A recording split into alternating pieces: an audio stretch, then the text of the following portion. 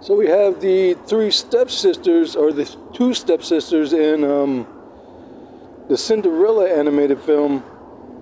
So they're all made women from the mafia, right?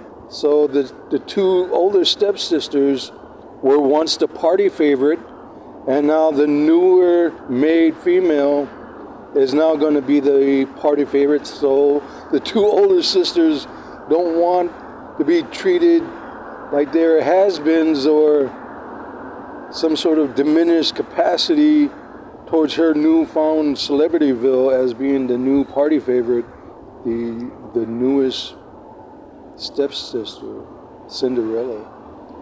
These guys deserve to be gay forever, I guess.